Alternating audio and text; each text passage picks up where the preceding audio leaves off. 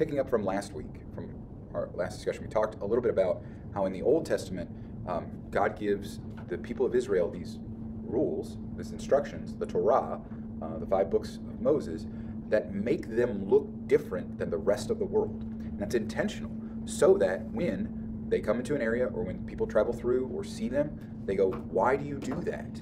And they say, because our God, the God of Abraham, Isaac, and Jacob, has instructed us to do that.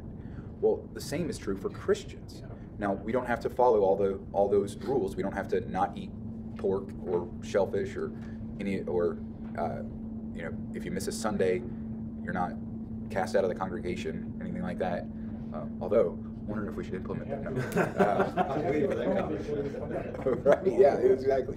Yeah, but as Christians, we do look different. And in fact, if you look at the history of the church, you guys probably know this, what was the biggest thing that set Christians apart? There are probably 2 things that set Christians apart as a community versus other communities in the world, other pagan communities. 2 big things. Well, the fact that we congregate. Well, but I mean, other communities would still do that. So you think about all the pagan temples; they would come together and they do that. together, sacrifice. We have a living. Right? Exactly. Yeah. We have a living God. Well, we do. That's true. I mean, that is. Yeah. We have the true God. They have false gods. That does separate us. But the ethic of the Christians. There were 2 big things that made us different. Showing love to their neighbor. Showing love to our neighbor. Hospitality. Always greet each other with peace be with you, brother. You know? Yeah, well, yeah, which was part of Which is that. what he said. Yeah, that showing hospitality. That's a huge one. Right. We welcomed anyone and everyone in that. Now, granted, it's also a different kind of situation. We were the minority people. Also, we were, we weren't. They say we are now. Well, yeah, I mean, depending on who you ask, Yeah, that's true. depending on the Barna Group study. But the big one was hospitality. Like our Christian hospitality was totally different than any other. Well, the message of our God was based on love. Exactly. For punishment. Exactly, and that was what made us different. And there's another thing, and it kind of flows out of that. It made us look totally weird to the rest of the world. It's kind of an odd one. I don't know if it's that odd. Our humility, because we'd ask for forgiveness. I guess that probably could be in there. But this was a definitive, like, you can't really see humility. Yeah. I mean, all of it. Yeah, this is exactly. It has to do. Meekness, the humbleness. Yeah, that's true. But it has to do. It's an issue today, and still what makes us different than the rest of the culture around us. Acceptance of others, but that falls But back it's- into yeah. love.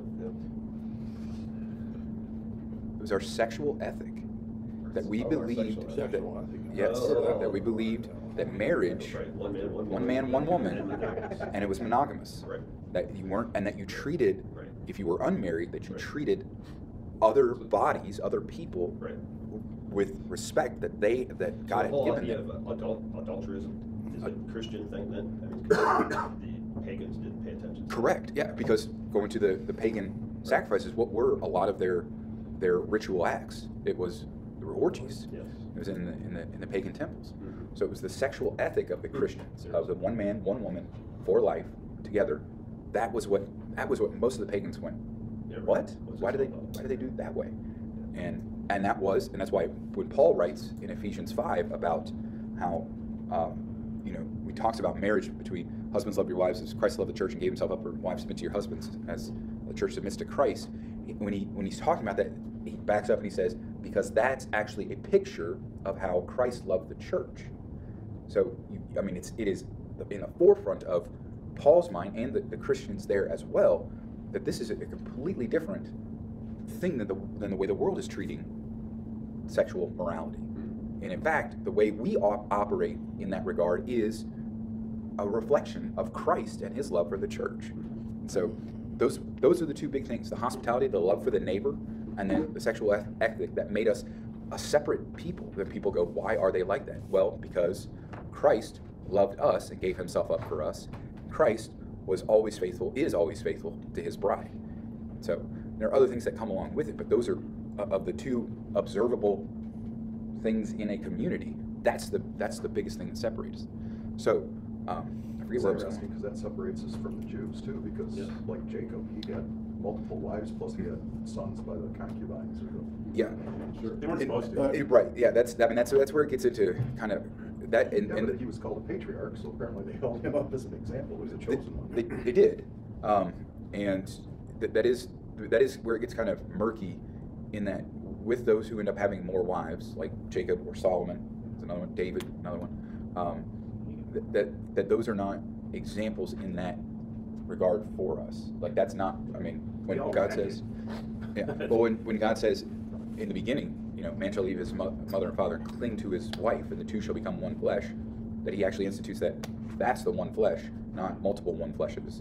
So, yeah, those are kind of strange aberrations of what the ethic is supposed to be. But it's also, there's a reminder there that God still uses even those things that are sinful, honestly, for his glory. That's where Solomon came But- from. but- He was a son but- of Bathsheba. Correct, exactly. Yeah. Isn't the idea of one man and one woman dependent upon where you're at? For example, when I myself I moved to Ohio, I very rarely saw two men together, but most of the time I saw a man and his wife Yeah, together. because that is the way God has designed it. That's the way we're supposed to be, and that's the way. However, up in college, when you walk down the street with your roommate, of course, it's two men together.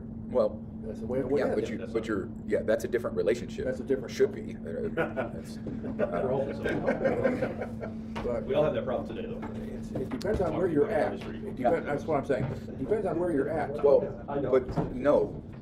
What doesn't depend on where you're at is how God has designed it. Because you whether you're in the United States, whether you're in Africa, whether you're in India, whether you're in China, whether you're in Russia, a man and a woman, that is how God has designed marriage to be, between a man and a woman. Now, and this gets into an interesting discussion. Kind of plays into this chapter actually. In Africa, where there are more Lutherans than there are in the United States, one of the things that they're wrestling with is conversion of certain tribes and people groups that believe in polygamy. Yeah, right. And that was, and we had a deaconess who was studying with us my fourth year. It was from, I want to say Kenya, maybe someplace else, but I think Kenya. And it came out in class, and it was a really interesting discussion. We didn't really come to a conclusion, but it's like, if she goes back to Kenya to serve there, which was a possibility, she's going to be serving in her own family where it was either her father or uncle had multiple wives. And it's like, how do you, how do you move from this is what we believed as a culture for this long to, well, this is what the Bible teaches about that. And that's tough, and especially when there are examples of in the Bible, such as Jacob, such as David, that had multiple wives, or Solomon. But what about I'm thinking about Pastor Schultz, the man who's here, is going on he's going to have a mission in Africa. Correct. What is he going to do when one of his congregation walks into his church with 3 wives?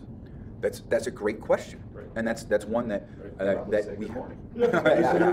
yeah, and that's one that we have to I mean, does wrestle he with. say, leave? I Well, can't. no, you shouldn't say that. You can't say that. And because here's the other side of it. If we say, okay, they have to be married to, it can only be one man and one woman. Well, what happens to those other 2 wives? Especially in a culture where that if they're divorced, then they're treated like. I told him after the service, I said, why don't you get your church close by in Britain or something like that? Where he's going there to stay. He's Why are going you to going where It's 2 weeks. You're gonna teach so much teach opposition? professors, Yeah. He's So- going where there's people are different. Yeah. Yeah. So Yeah. you go to Ohio, are people They're different down there? Right, I know. Yeah. You go down to Kentucky. You go down to Georgia. We always have You this go issue. you go from Milan out to. Right. I mean, just Just cross the Take country. time. Go to Dundee. go to, yeah. Right. We had this problem in Utah, right? In the polygamy. Yeah, right, with and the that, Mormons, right? yeah. I mean, so it's a struggle. Yeah. It's legal, it's not legal, it's not Yeah. legal, it's legal, or however. Well, it's not just the polygamy. It's what do? You encourage homosexuals to come to church, but you say, Right. you can't Correct. commune with us. Right. You should come hear the word of God. Yeah. That would be the same thing with the multiple wives. You say, Absolutely. come hear the word of God. Yep. learn what the Bible teaches, but Yeah. you can't have communion with us until you accept our Correct. beliefs. Yes, and that's actually a really good approach to it. Right. And that is, honestly, what closed communion in the United They States come should be forward doing. for a blessing. Yes. Right. Yeah, and they should be baptized. Close communion. Yeah. What's that? I said we talked about that in Bible study, close communion. Yeah. Well, and that's really that's how it started with the church. Is, I mean, do you guys know the history of what would happen in the service during? It's kind of Oh, we yes, people leave, right? yes, Yeah, yeah. we reflected a little when Yeah, when we have the offering. Oh, you sinners, get out of here. That's well. They would say That's what they felt. those who are You sinned worse than I did, so you got to leave. You know? well, it wasn't. Well, that was a problem that James addresses in the church that was going on, just the partiality. But no, it was actually so in the old church, they would say if you were because it was the catechumens and those who were not baptized, they were excused at that point. And they said, and then they would shut the doors and they would lock the doors. There was a they'd actually say the doors. The concept of the usher today, That's what it was. that's where that comes from. It's Mhm. people Yep. ushering people Yep. out and Yep. closing the doors, Yep. and then communion would happen. And so that's also, we see that in our divine service with two services. We have the service of the word, and then there's that separation, which is usually the offering, and then the service of the sacrament. Right. And so it was literally closed communion. It was the doors were locked because they knew this was a sacred meal for those who were in fellowship. Right. But And then they expanded. Well, I know here, I never did this, but years before me, you had to meet with the pastor on Saturday. Yeah, To yeah, yeah. communion on Sunday. So then that took this personal sin stuff, right to the pastor. Right Yep. then, and you could Yeah. make that decision. Yeah, But- which was, I mean, in the confessions talk about that still as a good Right. practice. Right. But we, whether this is right or wrong, what have we done to the service that changes that? The corporate confession. We put it at the front of the service now, which again, is that right or wrong? No, I think it's a good thing because everybody gets to hear that. Right. But it almost seems like that's a result of our we only want to spend an hour and a half on Yeah, Sunday it's morning. convenience. Right? Yeah. Well, I mean, if you want to boil Yeah. it down to that, that's what it kind of does. If everybody came to Saturday and did the private confession, we wouldn't even have to put that part in the service. That's true. We started off with the intro and the prayers. Yep. No. Yep. And those who had come, and that would give the elders a good. You say, oh, well, we had 25 people show up last night for confession, absolution, registered for communion. We're going to set 25, right? Yeah. Everybody who didn't show up on Saturday gets a leave. Yeah. but And when God instituted marriage in the beginning, what was the intent? Why did God make woman? To be a helper to Adam. To be a helper, to be. have a place for the children. That's- Well, that's part of it. That comes with it. Okay. But it's ultimately to be a helper, and it's a companion. Yeah, and it's a helper. Companion is probably the better word because it's someone that receives what Adam is doing. Adam, when he's walking around taking care of the garden, being a good steward of the garden, Right. he's the only one there, and the animals are there. Sure. But I mean, he picks some roses and hands it to Fido, the dog, and the dog just looks at it and then jumps up on it. and Like licks it. somebody watched the God walked in the garden with Adam. Well, totally, God was there. Well, yes, that's true. But if Adam is giving, I mean, which is in one sense offerings to God, that's yes. But Implication was Adam was alone. yes, that he didn't have that person to Right. share Every what other he's creature doing. and thing had male and female. Correct. But he didn't. Correct. And so that was why woman was made. And so you see that the connection between the two is Adam really, he finds his purpose and what he does as a human being in his wife, because now he has someone tangible there that he can provide for, that he can protect, and she becomes the other half of him by which they can procreate. So you think about that's what marriage is for, is those, and particularly the man's role in a marriage: provide, protect, procreate, and that the woman is there to be the recipient of that. And this goes to Ephesians 5 when Paul says, "I'm telling you, this mystery is profound. It's about Christ and the church." What does the church do in regards to Christ? Receives everything from him. That's why the service of the sacrament is called divine service, because it's God giving everything to us. And so that's the role of the wife. The role of the church is to receive the blessings from Christ, blessings from the husband. Now, I don't remember what question led that off with. The problem is sin has corrupted that, And so now husbands don't want to do that and don't want to protect and provide for their wives. The other side of that is instead of being monogamous, procreating with one, they want to go around and just do it with whoever. That's a corruption in us. I have heard people say, if I can afford it, I'll do it, and if you can't afford it, don't do it at all. Yeah. So that doesn't apply. Can you I can afford 4 wives or 3 wives. But if you take that mentality, can you afford any of your sin? No. No.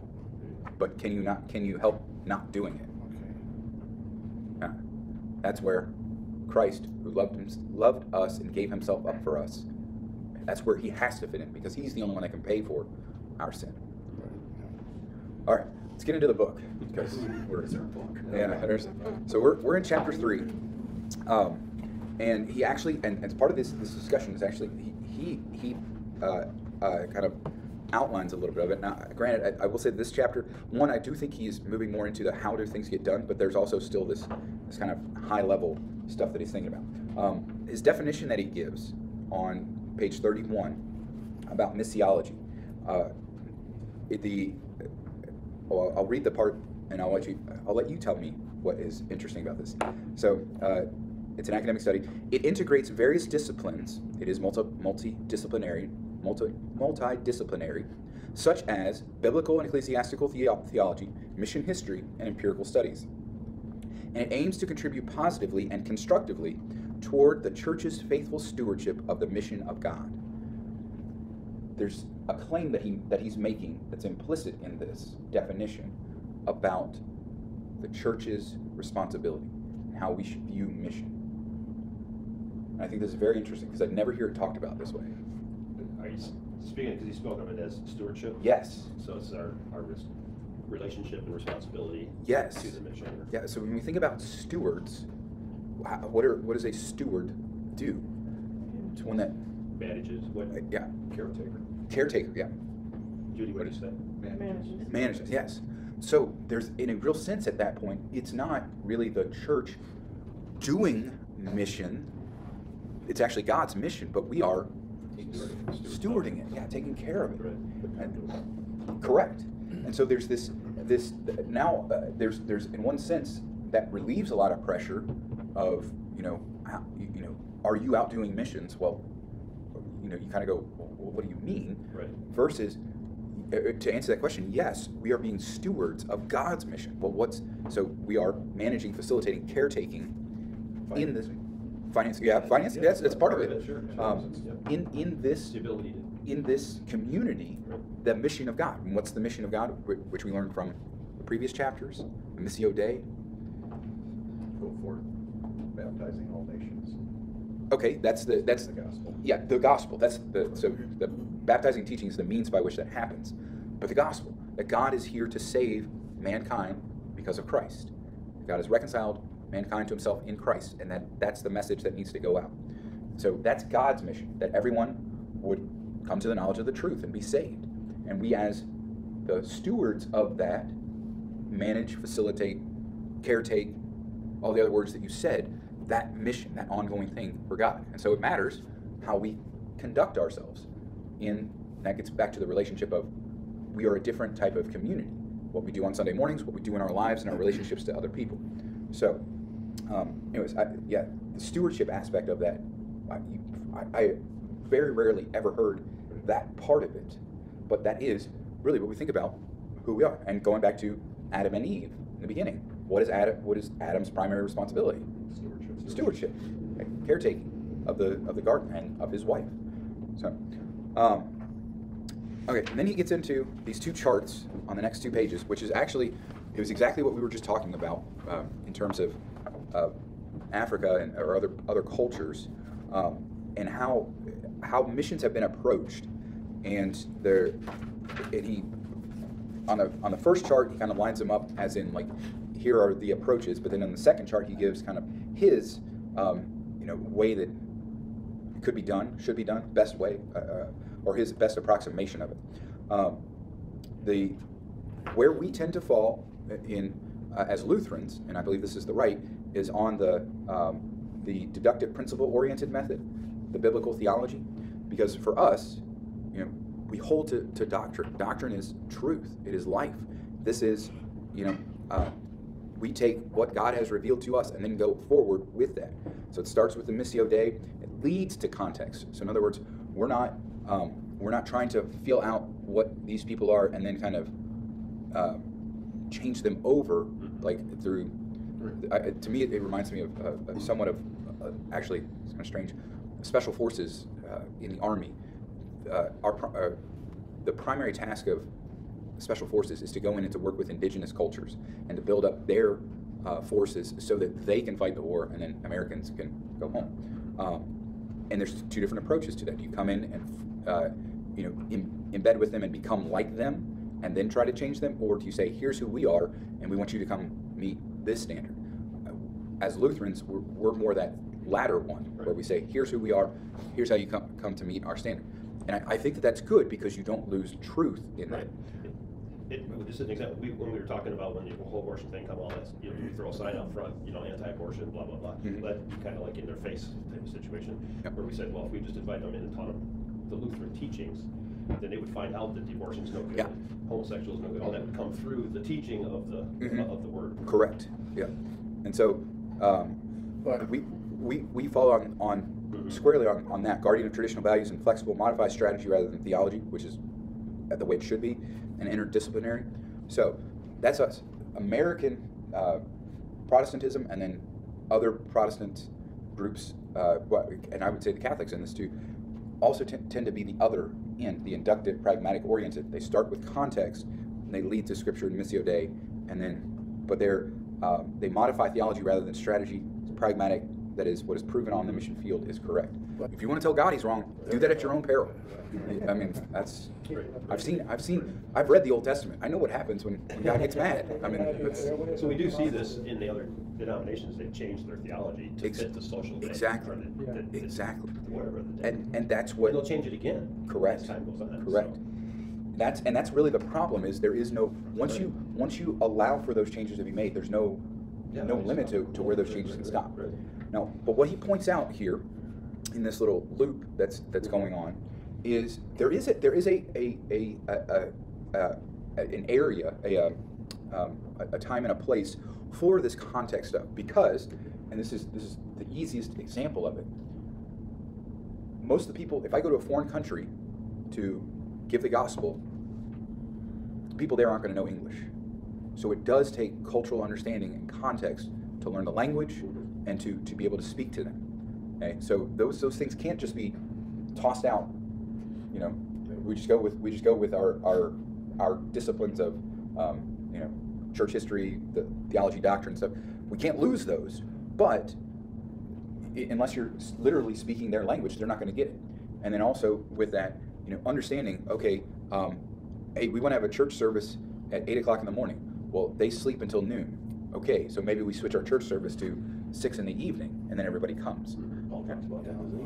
What's that? Paul talks about that, doesn't he? Like learning the culture and Yes. but not, Yeah.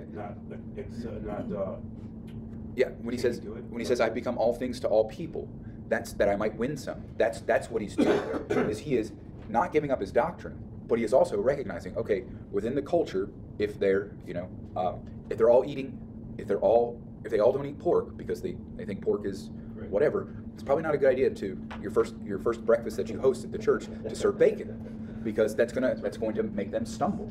They're going to go, what is this? So sorry, maybe that's 3 years down the road once you get them to say, oh yeah, God has called all foods clean. That's what he says in Acts. That's what he says in Mark. So that means pigs are good. And then once they taste bacon, they're like, oh yeah, we've been missing out on this for all this time.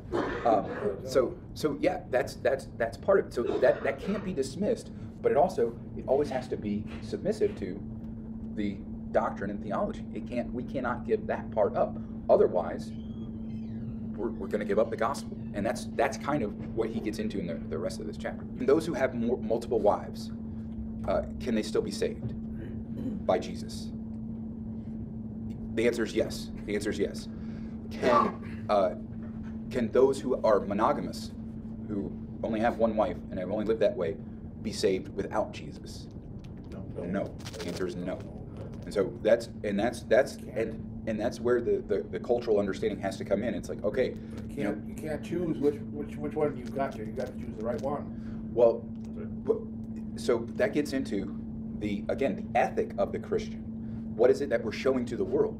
If we say, well, God created it, so it's man and woman, one man, one woman for life relationship, but then all of a sudden we're saying, well, you know what? We're going to let these, we're going to let, and then we're going to conduct polygamy in the church. All of a sudden, there's this. We are not witnessing the same way that the Bible tells us to witness, and that's where the problems come in.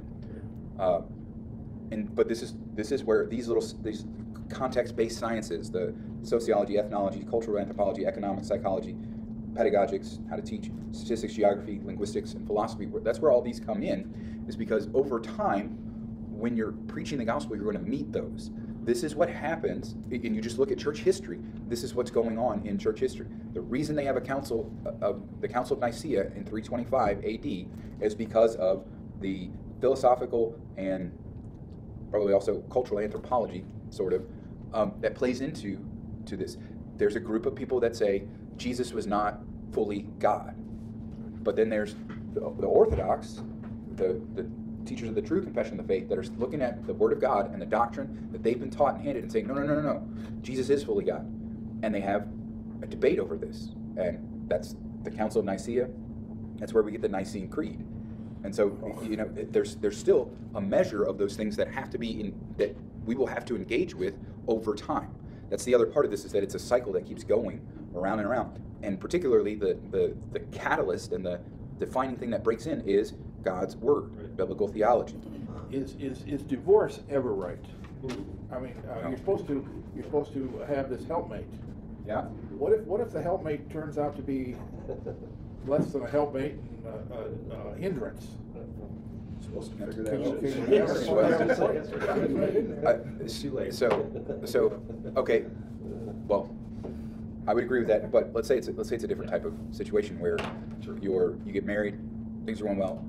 Your wife gets in a car accident.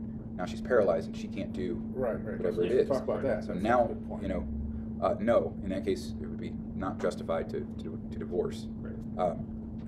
There are really only two biblical grounds for divorce, and Jesus talks about this not in a way of like, oh, this is open for everybody. He says the only reason God allows for divorce is because of your hardness of heart. In other words, because you're a sinner. That's the only reason God allows for it, because God knows that if it continues that way, that will be detrimental to the spouse.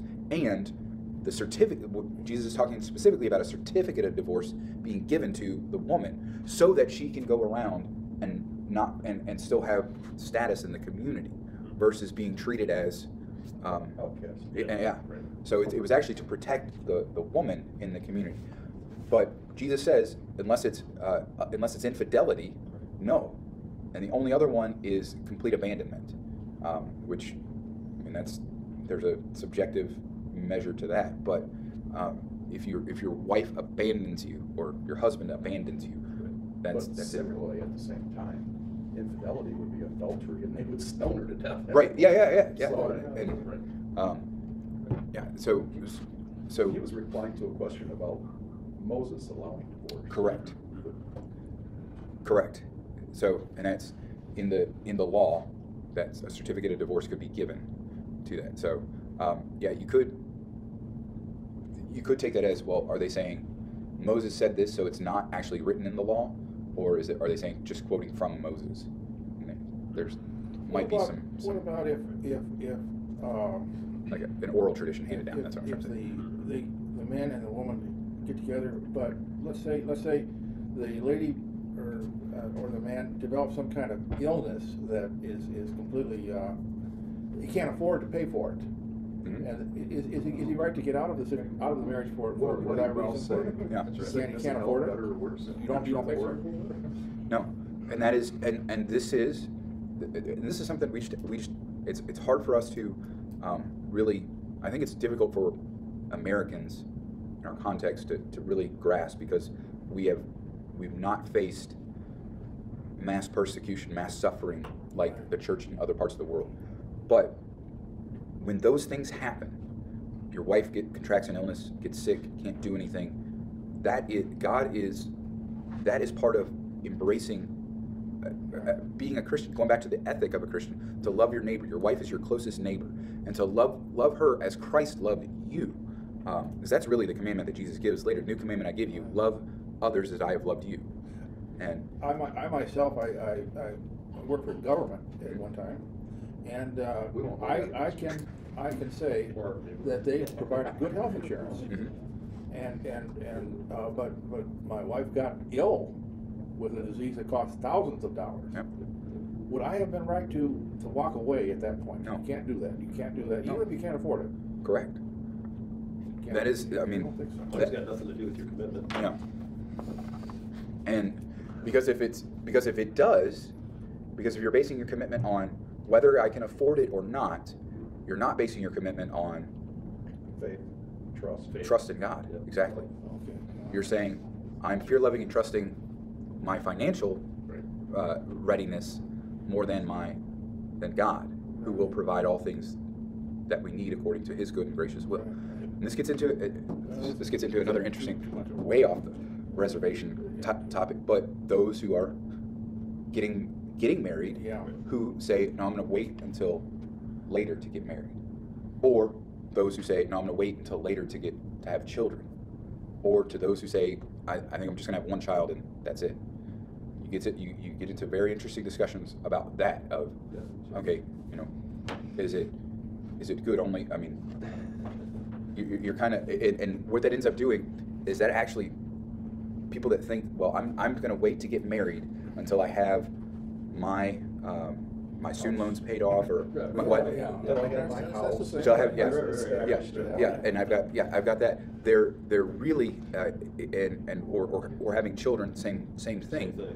They're really going into the a kind of they're really sounding like Pharisees. And here's what I mean by that: is they're saying, well, I will do what God has blessed me with, but I'll do it on my terms when I want to. That's right. And that's really not, that's not faith. That's actually legalism in a weird sort of way. Right. Of saying, Well, it's making yourself God too, because you're. Oh, yeah, yeah. I can make this choice, so it's going to wait. Yep. Not that God made the choice for me here. Exactly. It goes back to whether you believe your wife is a gift from God too. Correct. True. Is it And you that really chooses her, or are you brought together by the will of God? yeah. Or she's- Did God make her dumb enough in that one moment that she said yes? I know exactly what I said. What was she thinking? And it's like, it's too late now. Becca, put your earplugs in right now. So, okay. Going on to page 34 and 35. Moving on. Okay. Setting the priorities for a theology of mission. And I think this is really, really important. There's two things that he says. One, on page 34, he says, justification forms the centerpiece of Lutheran missiology, and around it clusters a series of principles that are influenced and normed by it. That is, when we talk about, what is it that makes us Lutheran? Why is it that Lutherans should have a voice? Well, not, yeah. What is it important that we as Lutherans contribute? It's this. We say that the church, the body of Christ, stands or falls on the article of justification. Meaning, if Christ has not come to pay for all of our sins, if Christ has not reconciled us to God the Father, if it's not all by Christ alone, trusting Him alone, by God's good, gracious favor alone, grace alone, faith alone, Scripture alone, on the basis of the testimony of Scripture alone, then it's all for naught. And that's, when we go back to the Reformation, that's what starts it all, or that's what, that is kind of what starts it all, because Luther is going, how am I made right with God? And it comes down to, how am I justified before God? So that's the crucial moment for him in saying, okay, this redefines everything. Everything is centered on God's gracious favor to us on account of Christ alone. Okay? And that we are justified by God's grace through faith in Christ alone. That's what justification is. And if you move away from that, or if you downplay that, then you're going to miss everything else that comes from it. So that's why he says justification is the centerpiece of Lutheran missiology. Okay? It's the centerpiece of Lutheran identity. And I say Lutheran, it's the centerpiece of any Christian that actually believes the Bible is true. Because if you believe the Bible is true and you read it, the way if you read it as God's word, and with the clear, with the meanings that are presented there, that's the conclusion you will come to. You're justified by grace through faith alone in Christ alone.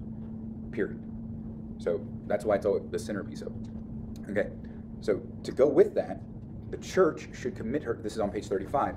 The church should commit herself to, and this is the church, anytime, any place, anywhere. The triune God, the one church of Jesus Christ, and not the particular marks or property of this or that particular church. He probably could have said just congregation there, but whatever. The purity of the means of grace is the only reliable marks of the church. And that's where we start to run into issues with a lot of American Protestants and other Protestants. The salvation of all sinners through justification. That's what it's talking about. Justification by grace through faith in Christ alone, not by works. The entire person as a human being in a particular context. The entire person as the goal of gathering and nurturing emerging congregations for worship through word and sacrament, and their catechization for service and witness in the world. An appropriate structure in the ministry between the ordained clergy and the priesthood of all believers. Royal priesthood, I think, is a better term there, but that's in the ecclesial fellowship of Christian churches and congregations on the basis of an existing unity in doctrine. So in other words, as the church goes forth in missions, stewarding God's mission, these are the things that we cannot give up. These are the non-negotiables. And really through the history of the church, this and if you think about why Luther has his issues with the Catholic Church, these are the things that come out. The triune God, not so much. The one church, this is why Luther didn't want to leave the church, but he was kicked out of it. The purity of the means of grace, that becomes a huge thing for Luther in the Reformation, because the Catholics have this sacramental system. And Luther says, no, for example, marriage, there is no promise of forgiveness or grace in that. Yes, is marriage a sacramental thing? It's made holy, it got instituted, but it does not give us forgiveness. There's no salvific part to them. Whereas communion, baptism, and the words of absolution are. The salvation of all sinners through justification. Again, that's driving Luther back in the Reformation. And so that's still what needs to be driving the church today. The entire person is a human being in a particular context. Now, this is an interesting thing that he throws in there, but it is recognizing the dignity and worth of every human being because Christ has died for them. And this goes back to our conversations that we had earlier over the summer, stuff about the cultural Marxism and the critical race theory and all those things, that all those things end up devaluing a human being of a certain class or certain race or certain sex or certain whatever, versus seeing every one of them as someone for whom Christ died. Not to look at them as a homosexual, but as a person struggling with homosexuality. Correct. That God died for him. He needs to have sins forgiven as much as the next guy. Exactly. Okay. And then with the goal of gathering and nurturing emerging congregations for worship through word and sacrament, and their catechization for service and witness to the world. That is a fancy way of saying Matthew 28:19. Go into all the world, therefore, make disciples of all nations, baptizing, word and sacrament, word and one means of grace, baptism. Eventually, communion comes with that. And teaching them, catechizing them to obey all that I've commanded you for service and witness in the world. Yeah. So that's what they're saying, and that the church cannot give this up. An appropriate structure in the ministry between the ordained clergy and the priesthood of all believers. This is interesting because this is this is definitely a church-related thing. I don't know. I hear this and I think, oh, this is definitely Lutheran speaking this, but this is actually true for the whole church. Going back to the Reformation, the teaching in the Catholic Church at the time was, depending on what kind of caste you were in as a person, that was how holy you could be. In fact, in one sense, the teaching of indulgences comes from that, because there were more holy people than others. Exactly, and there are those who had done more works that could give those works to others, and isn't it problematic that they refer to the Pope as Jesus Christ on earth? Yes, the stand-in, the vicar of Christ on earth. Yeah, because that changes authority at that point from Christ being the authority to the Pope and his office and the people around him. That's why Luther, in our confession, says the Pope is the Antichrist. One other thing, said marriage was a sacrament in the Catholic Church. Mm-hmm. If they truly believe that, why would they deny it to their priests? Wouldn't they want the priests to be saved through marriage? Because that's the choice. You go holy orders or you get married. That's the... So, You get one or the other. And they would say the priests are married to the church, Right. whatever that's worth. The bride, he's the bride of the Yeah. church. But they say the nuns are married to Christ. Right? Yeah. It's the same thing. Yeah. Right. So, but yeah. Okay. One thing But this gets into the appropriate structure between ministry, the ordained clergy, and the priesthood of all believers, the royal priesthood. Because in the Catholic Church at that time, there was this separation. Only the monks and the priests and those people are holy. Everyone else is kind of peasants, and good luck. You'll have to rely on those really holy people to save you. Versus when Luther comes around and says, no, it's by faith in Christ alone, top to bottom. The Pope is only saved by faith in Christ alone. The lowest peasant is only saved by faith in Christ alone. Period. Point blank. I was thinking about this thing about Luther and the Catholic Church, and Luther would completely reject the Catholic Church because of this one thing, but 99% of the things that the Catholic Church said, he agreed with. Isn't it wrong to reject the entire church for one thing? Yes. I mean, it depends on how important that one thing it is. depends on how important the one thing is, but If 99% of everything he had was gone, and one thing out of 100 was still his. if there's an organization that comes in here and starts building, I don't know, public works things or something, whatever, but at the top they're saying we're doing this so that we can. This sounds like science fiction, but it's not. The only reason that they're doing that is to control the people in that location. Well, no matter how beneficial that public works thing was, if the intent of it is to control and subjugate the people, well, that's wrong. That's wrong. That's at least what we've determined is wrong. But anyways, kind of gets to it. The point is.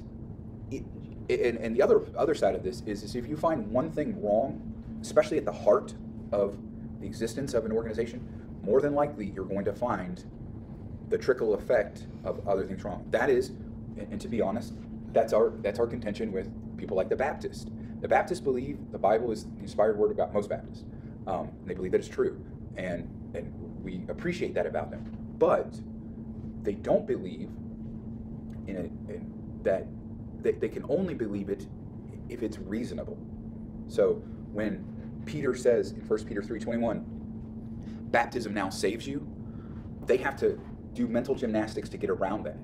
And all of a sudden, even as much as they believe that it's God's word, that it's inspired, that it's true, that it's clear, when they have to deal with that passage, they start doing things, and it's like, well, that's going to have a ripple effect on everything else that you do in what you're preaching.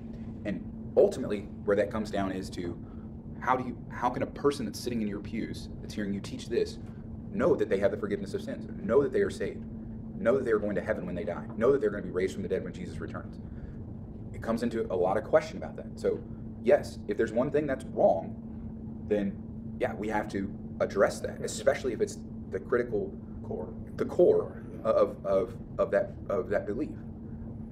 So, but isn't it true though that if you, let's say you move to a city where there are no Lutheran churches, mm-hmm. and you say, I am not going to go to church at all, isn't it better that you say, I will go to a Presbyterian church than no church at all?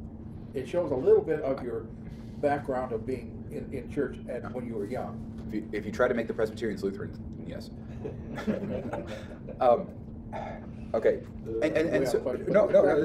This is because in a real sense this is what missions are going to encounter, because if a group of Lutherans goes in and they start converting and making Lutherans, and then they run into Presbyterians, how are they supposed to interact? Well, this list right here that he's talking about is a good starting point of saying, hey, here's where we are and here's where we stand. Where are you guys on this? And if they can't agree on it, well, then we can't have fellowship with them. If they can agree on it, then they're actually Lutheran and they just won't admit it, and they need to change their name. So, but in terms of what you're talking about, if you move into a place and there's not a Lutheran church, no Lutheran church at all, then you need to get a hold of you need to get a hold of a Lutheran pastor and say, hey, we don't have a congregation down here, and it's too far to travel to any other congregation. So, well, first, maybe the thing you need to do is move. Yeah, well, Because I mean, I'm serious. That's a Yeah. because what's your priority at that point? The second thing is you could call Lutheran pastor and say, hey, we need a congregation started down here, or hey, come give me the sacrament, because that's I can't get it properly at any of the other congregations. I can meet you halfway. Yeah, isn't it better to have at least some than none? So- There's so- no church at all? Some of what? Okay. Maybe Some- a better example for his question is, you're in the military and you get stationed someplace, you don't have a choice. Mhm. And you're in the military, say, they're Jewish guys or Catholic guys or Lutheran guys, but there may not be that denomination chapel. Correct. Yeah. So yes. So there's two answers to that. One, that's why I am a Lutheran chaplain, so that if that comes up, that they can call me and say, because they've put me on orders to go do community. A buddy of mine, two friends, one in the Air Force and one in the Army, have been specifically put on orders to do that. They've gone over and spent 2 weeks in an area. Right, but you wouldn't be stationed there permanently. Correct. They would come back and then they'd do a return. So that's kind of one solution.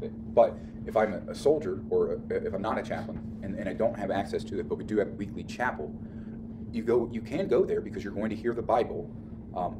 You should, if it's. I mean, We do always have the Bible. yeah, You right. have the Bible, so Yeah. if you've been And so- catechized, then you Yeah, and so there isn't anything wrong with that. So you are going to be studying God's Word and hearing God's Word. Now, whether it's preached appropriately and whether they're teaching appropriately, well, you have to be discerning about that. But to say that there wouldn't be any value in that is, no, it's God's Word. God's going to make it valuable because it's His Word. The same goes with, I want everybody to come to our Bible study here because I'm the best Bible study teacher in the town. That's what it is. But if you were to go to other Bible studies, there's nothing wrong with that. Just be aware that what you're going to encounter is probably not what it's. Well, most likely it's not going to be what you hear here, and it's also going to be that skewed. Yeah, in some way. Questions toward the Lutheran side. If you go to something like that, make them think about it. Correct. That's the point of you go to the Presbyterian church and you make them Lutheran. So, but there is Yes. there is value in, and that's something else. I like these discussions.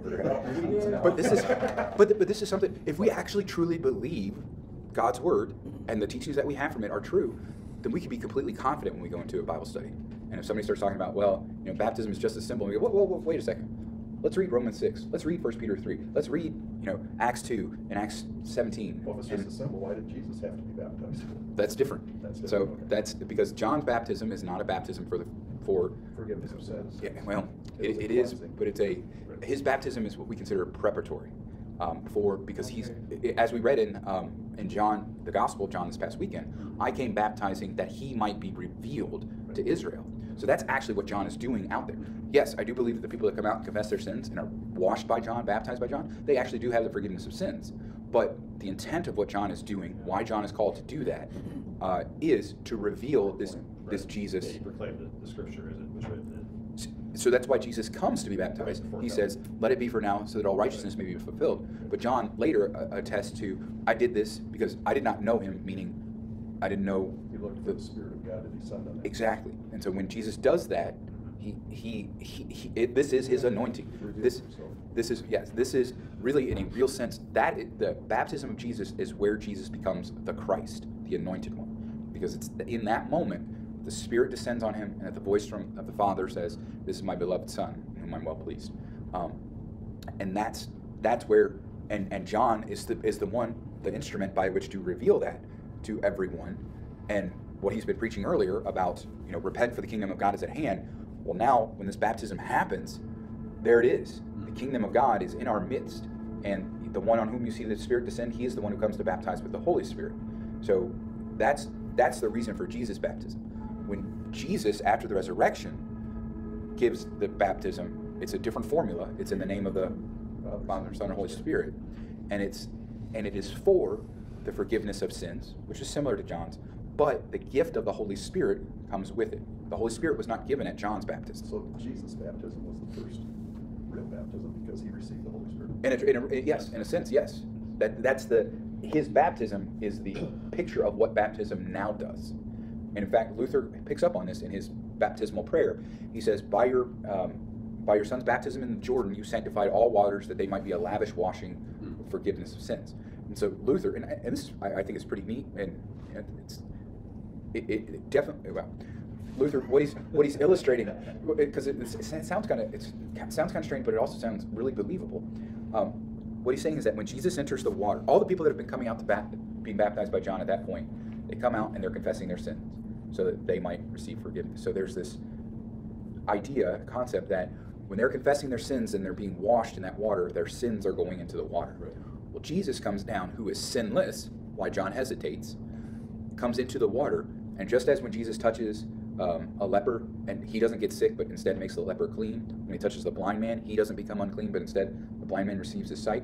When Jesus enters those water, where all the sins, takes all the sins upon himself, and he sanctifies all water, that it might be the means to cleanse people later by his name, or in his name, by his authority.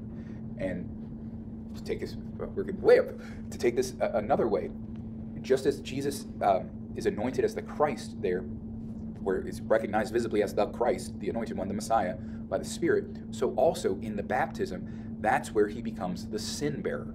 Because those waters that John washed him with, covered him with, have all those sins. And so now this is, and all these things playing together, because this is Jesus' first public act, and then he goes out to the temptation, and then he comes back and starts preaching. But this is really, there are crowds there, so they see this happening. But this is where his destiny toward the cross is starting to be revealed.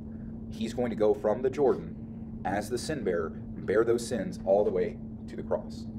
And I think that's an accurate understanding of what happens in Jesus' baptism. That's what Luther would say as well. And so when Paul writes about being baptized into Christ, that you're baptized into his death, that you're baptized into his cross, you're baptized in the place where all that sin is atoned for, where it's paid for, where it's taken away. And so that means in your baptisms, that's the same action that happens. We were talking about communion, when we have communion, that it's actually this connection all the way back to the first communion, where Jesus institutes it. Same thing with baptism, is that it connects us all the way back to the baptism of Jesus, where sins are washed away, or where the sins go on him, is really the better way to understand it. Well, what does he do about that? He gives his life for that. So there's that connection reaching all the way back and through as well. So, okay. Back to this thing. The appropriate structure in the ministry between the ordained clergy and the priesthood of all believers. The reason that's important is because there are specific roles for pastors, and there are roles for what we call the laity, the royal priesthood, the priesthood of all believers. Okay? But that does not negate the responsibility that all, including the pastors, have to live as Christians and to bear witness to that.